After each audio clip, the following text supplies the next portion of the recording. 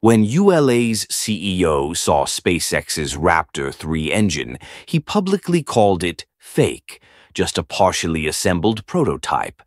Days later, Elon Musk fired it up, proving critics dead wrong. December 24th, SpaceX completed stacking Booster 19 with this revolutionary engine.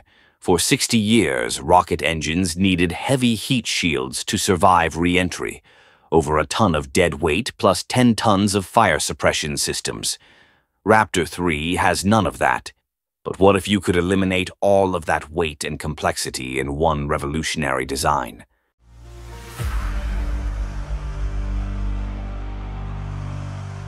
To understand why Raptor 3 is such a breakthrough, we need to talk about a problem that's haunted rocket engineering since the space age began. Every rocket engine that returns through Earth's atmosphere faces brutal reality. Re-entry creates plasma temperatures exceeding 2,800 degrees Fahrenheit. Traditional rocket engines are covered in sensors, wiring, hydraulic lines, and fuel pipes, all exposed where they're vulnerable to this inferno.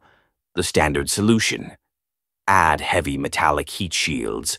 Raptor 2 used these shields extensively, wrapping around the engine bay like armor plating.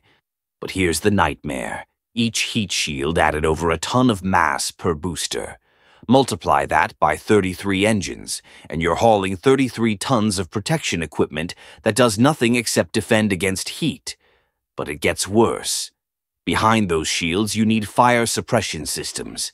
SpaceX installed over 10 tons of equipment, nitrogen tanks, distribution lines, sensors, just to protect against fires that the enclosed heat shields themselves create conditions for. You add shields to protect components, then need fire suppression to protect against problems the shields create, and suddenly you're carrying 11 plus tons, whose only job is protecting other equipment. And it's not just weight. After every flight, those shields need inspection, external plumbing needs checking, fire suppression needs servicing. For a company trying to achieve airline-level reusability, this inspection burden is unacceptable. So how did SpaceX solve a problem that's plagued rocket engineering for 60 years? The answer lies in regenerative cooling taken to an extreme never before attempted. Instead of protecting external components from heat, SpaceX eliminated external components entirely. Everything that used to sit outside, sensors, valves, secondary flow paths, control systems, got internalized into the engine's main structure. But you need a way to keep those internalized components from melting. Enter regenerative cooling on steroids. Liquid methane in SpaceX's tanks sits at negative 297 degrees Fahrenheit. Before reaching the combustion chamber, Raptor 3 routes it through intricate cooling channels, machined directly into the engine's structure. These channels wrap around every surface that would normally require external protection, with methane flowing through internal passages, absorbing heat continuously. Here's the beautiful part. This isn't wasted energy. Heat absorbed from components actually preheats the methane before combustion. Warmer fuel burns more efficiently, improving specific impulse. The cooling system that eliminates heat shields also improves engine performance. You're solving two problems with one elegant solution. But creating these complex internal cooling channels requires advanced manufacturing. SpaceX developed what Elon Musk claims is the most advanced 3D metal printing technology in the world. Using additive manufacturing with proprietary SX500 Inconel superalloy, SpaceX prints engine components impossible to create through traditional machining. Internal cooling channels with complex geometries, print them directly into the structure, sensors embedded inside, print the mounting points during the build, multiple separate parts consolidated. Print it as one continuous structure. Components that used to be assembled from dozens of individual parts are now printed as integrated units. You can create cooling channels following optimal thermal paths rather than being constrained by what's machinable. You can eliminate hundreds of mechanical connections that added weight and complexity. SpaceX can iterate these designs overnight, update the digital file, and print a new version. This is how they went from Raptor 3 concept to flying hardware in under 2 years. The result? Raptor 3 doesn't require any heat shield, eliminating heat shield mass and complexity, as well as fire suppression systems. It's lighter, has more thrust, and has higher efficiency than Raptor 2. But would it actually work in reality? August 3rd, 2024, McGregor, Texas. Raptor 3. Serial number 1 mounted on the test stand for its first hot fire. This wasn't just another test, it was proof you could eliminate heat shields without melting the engine. The test lasted 30 seconds. Full duration. No anomalies. Then came the industry's revealing reaction. Tory Bruno, CEO of United Launch Alliance, looked at photos of Raptor 3 and publicly stated it was a partially assembled engine without controllers, fluid management, or TVC systems. This is United Launch Alliance.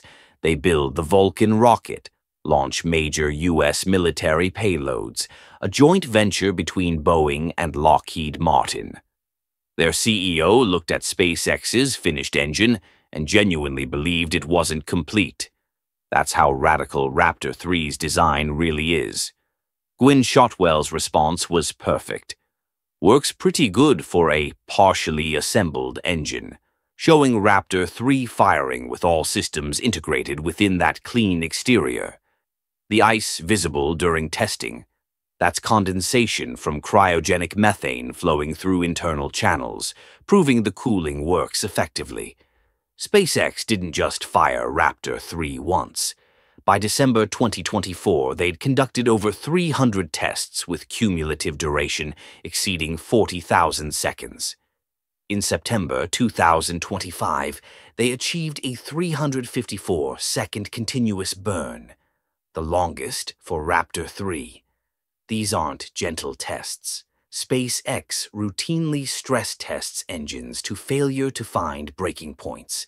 The first real validation comes with Flight 12, scheduled February-March 2026. Booster 19, completed December 24th, will carry the first operational Raptor 3 engines. Ship 39 is in final preparation. Flight 12 will see 35 engines firing in concert. SpaceX increased from 33 to 35 on Block 3 boosters, generating 9,800 tons of thrust. That's 2.8 times the Saturn V's power, all without heat shields. The numbers tell the breakthrough story. Raptor 3 produces 280 metric tons, force of thrust, 50 tons more than Raptor 2, 95 tons more than Raptor 1. Specific impulse hits 350 seconds for the sea-level variant. But here's where engineering elegance compounds. Raptor 3's dry mass is under 1,525 kilograms. Raptor 1 weighed 2,080 kilograms, with total system mass hitting 3,630 kilograms. Raptor 2 improved to 2,875 kilograms total. Raptor 3, 36% weight reduction versus Raptor 1 while producing 50% more thrust. The real revolution multiplies across the entire vehicle. A Block 2 booster with 33 Raptor 2 engines carried roughly 43 tons of heat, shielding and fire suppression. Block 3 with 35 Raptor 3 engines eliminates essentially all of that. When you save 40 tons on the booster, you can carry 40 additional tons of propellant. More propellant means more performance margin or more payload capacity. Block 3 Starship targets 100+ tons to orbit in reusable configuration versus Block 2's 60 tons. That 40-ton improvement comes almost entirely from Raptor 3. The thrust-to-weight ratio pushes toward 200-to-1 versus Raptor 2's 150-to-1. This matters because every kilogram of engine mass saved multiplies through the rocket equation. A lighter engine means less structure, lighter tanks, less propellant needed, even lighter tanks. Improvements cascade. But there's another dimension beyond raw numbers: maintainability. Falcon 9 boosters need weeks between flights for inspection and refurbishment. Raptor 3's integrated design means drastically reduced inspection requirements. No external plumbing to check, no heat shields to remove, no fire suppression to service. The engine is essentially a sealed unit. SpaceX's goal is airline-level turnaround, land in the morning, launch in the evening. December 24th, 2024. SpaceX completed full stacking of Booster 19 in just 25 days, half the time for previous boosters. Block 3 architecture with Raptor 3 has matured from concept to production hardware.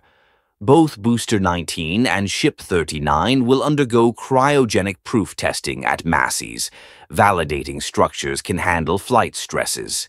Flight 12 targets February-March 2026 from upgraded Orbital Launch Pad 2, featuring dual quick disconnect systems and flame trench.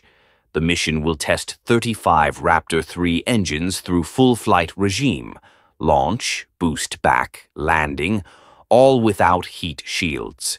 If successful, SpaceX targets 25 Starship launches from Starbase in 2026, up from 4 in 2024. They're building Gigabay to accelerate production toward 1,000 Starships per year capacity. Raptor 3 is also optimized for Mars. Methane/oxygen propellants can be manufactured on Mars using the Sabatier process with CO2 atmosphere and water ice.